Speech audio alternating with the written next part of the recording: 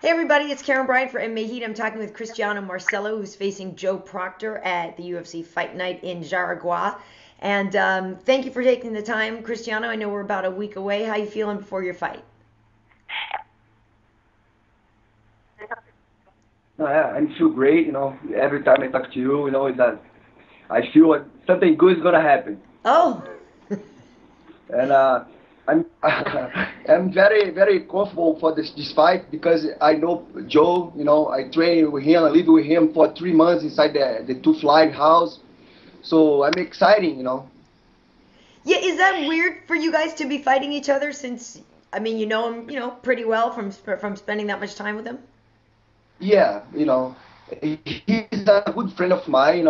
I just stopped talking to him for these 2 months for the camp, Uh-huh. for don't be too much, strange in the time in the moment of the fight. But I like Proctor, but that's the MMA is so exciting, and the sport most growing in the world because there's a matter of a friend or not in the 15 minutes inside the cage, both are gonna try to take their head off each other, Right. But after that, keep the relationship, because I like him a lot. He's a nice guy. He's a great sportist. So I'm excited for the moment, I think he are too. He prepared himself a lot like me. So me and him go there for give the best. Oh, good, very good. It's interesting.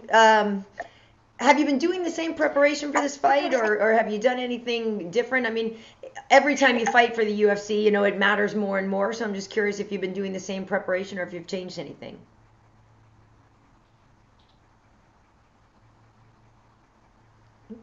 Are you there? Right. No, you have to change it, especially because he knows my game. I know his game, and have to change. I have a couple new tricks for him because you need it in the days of the MMA. You have to every time prepare yourself better than the other one because people study a lot because you have it's not like before. Now we have a lot of things in YouTube. You have to sell your image, you put something from your camping online. Yeah. So you have to change everything. Every time for a new opponent. And I'm a stud guy.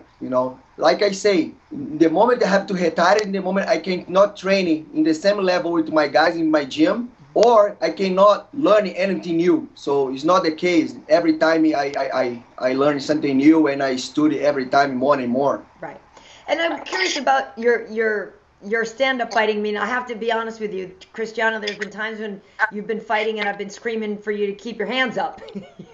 So, you're willing to take a punch to give a punch, but that can get you in a lot of trouble sometimes. No, for sure. I have a 25 years in jiu-jitsu. I born inside the Grace family, and but everybody know the potential I has on the ground. Yeah. So everybody use the wrestling to not go to the ground. Right. So Of that's course. hard for me. But I train more and more. I have my coach Felipe Silva. If you see my first fight for Zulfa, Hmm. even for being inside the house in two fly to my last fight against Kazuki Tokudomi, Hmm. you can see my evolution in my stand-up game. Yeah. So I train more and more for that. But for sure, I'm gonna look for putting him down and submit him. Right. Well, obviously, that would not only get you, more comfortable because that's where you are, better suited as a jiu-jitsu fighter. But also, I'm sure fighting near home, that's going to be something that you want to do. Are you going to look for a big submission win, since you're fighting at home? No, for sure.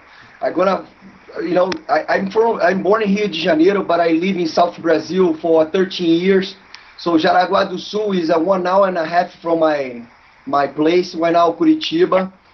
And a lot of I walk on the street, people say, "Hey, I'm gonna be there. I'm gonna be there." So I'm gonna fight in my in my backyard. Right. So the crowd in Brazil, I don't think you have a I fought in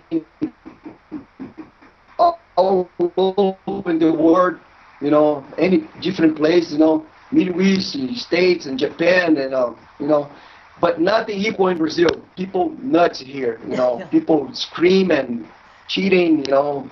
So they go, you have, in my case, you know what I mean. I don't think he's gonna feel because he's a, you know, he's a very prepared fighter. But for me, I have to put myself comfortable for the crowd don't push me too much for the fight. So I have to be calm and be cool for don't pass the point, you know.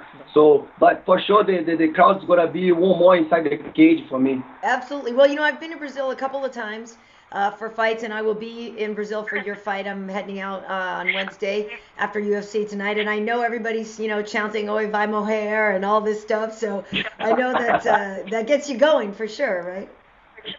Yeah, no, it's crazy, man. I love the Brazilian crowd, you know. And the people there, I don't think any place in the world people be in the first fight in the car to the end. Yeah. You know, sometimes the security guy have to take care of people inside the arena. Right. So I really hope, you know, 13,000 people scream my name, you know, and push me to have a great fight at the night, and then that I'm gonna give to them, you know, my best. Nice. Well, all the time, to finish, you know.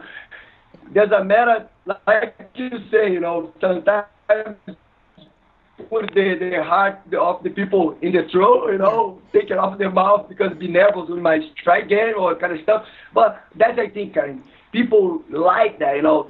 Of course, I step inside the cage to win my fights, but I never gonna forget the sense, submit or try to knock him out. That's how I think the UFC like it, and the crowd love it. I don't want to go just for a win, you know, and hold, and you know. I don't think this is boring, you know. The time I have to do that, I think it's another way to stop fighting, you know. Well, it's been a while since you were inside the octagon. You know, you mentioned that your last fight was on the Macau card. So why have you had such a long layoff? Because it's been about 11 months. Yeah, I have a problem with my left knee.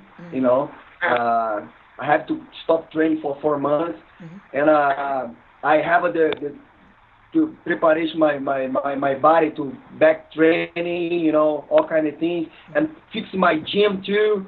CMCs, you know, for 4 years consecutive, I got the award for best gym in the South Brazil. I got best coach. So, you know, close to 40 pro fighters, you know, 20 live in my gym in the dormitories. So I have to take care with my boys too. So, and the moment the UFC say, man, you know, it's gonna be good you in Jaragua do Sul. I prepare myself, you know, 3 months for this fight, and you know, I'm very happy to be there. Very nice. Well, and some people may not realize your history and how far you go back with some of the big names in the UFC, like Shogun and Wanderlei. And I mean, for those who don't know, can you kind of sum up how long you've, you know, had this relationship with some of these fighters, and how long you yourself have been in the game? Yeah, I have 15 years inside the MMA. You know, back time is Vale Tudo. You know, I have 4 fights, you know, two Grand Prix. You know. No gloves, no rules at all in Brazil. Wow, that's crazy. To 1997, Anderson Silva debuted in the same day. Fabrício Camões, you know, is my cousin. They fought in the same day too. Evangelista Cyborg. So I'm, you know, jiu-jitsu head coach for Chute Boxe for 8 years. You know, I graduated Shogun, Wanderlei, and Rafael Cordeiro. You know, Murilo Ninja, all these guys, you know, I help these guys build the great career the guys has, you know, be a champion pride, you know, and help in jiu-jitsu ground game for them. You know. Very nice. And I'm curious what you think of jiu-jitsu in the UFC right now, and just in general in MMA. Do you like what you're seeing with the evolution of how jiu-jitsu is being used in MMA? So, you know, it's a great question. The thing is, I don't see too much jiu-jitsu now because of 2 situations. First one, people not have the jiu-jitsu now like before, background. Now the most new face, new talent is coming from MMA. Is the athlete from MMA. It's not coming from jiu-jitsu, you know.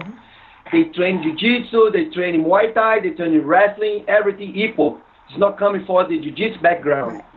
So they're going to lose some effect in jiu-jitsu or in Muay Thai because it's not coming from the sport. So this is going to happen with wrestling too. It's going to happen with the boxing, coming from the boxing background or the wrestling background. And the other thing, you know, mostly have to fight for win. You know, fight for submit or knock him out because they don't want to put yourself to the guy do something against you, you know. I think that's the problem. But, you know, we still have a great jiu-jitsu fighters in the game, you know. So every time it's going to be, but I don't think it's going to be too much because the situation, like I explained before. Do you still compete in just jiu-jitsu tournaments at all? No, I don't have, you know, the thing is, I started competing with 10 years old. I stopped competing, my last competition in 2002. Yeah. But, you know, I don't have, before I compete in jiu-jitsu, I have to stop competing in MMA because the guys train like us for competing in MMA. I don't want to put myself in this way, you know. If I do something like that, I have to prepare myself 100% because I'm a very competitive guy, you know. Yeah. So, but 100%, I want to compete in jiu-jitsu again, and I compete in wrestling, jiu-jitsu, boxing, Muay Thai, MMA, everything. Yeah. Just I need to go, you know, like Tufi, Friday, UFC. I just need one thing more, you know. That's I want to be in the ADCC. Honestly. ADCC, I did the best events in the world. Right. Well, very cool. Well, there's still time for that, so. No, for sure. You know, I have I contact to some guys, you know, and I see I want to do that, and the guys say this is a great idea, you know. Let's see what's going to happen next year. Yeah, for sure. Well, great. Well, like I said, I will be in Brazil in less than a week. I'm looking forward to your fight, and I just want to say thanks again for taking the time, and have fun out there. I know it's going to be more fun for you with your hometown crowd, but just make sure you go out there and put on a great show. Karyn, thanks a lot for your time again, and you open your show is a great show. Everybody likes in Brazil. Okay. And I can say something for you, you know. The win, you know, every time I'm looking for that, but I'm going to give you my best. I not just go to win the fight. I go for, you know, best fight of the night or best sub of the night, you know. Right. That you guys can wait for. Awesome. Well, great. Thank you. I appreciate it, and I'll see you soon. Bye-bye. Bye. Thank you. Thanks.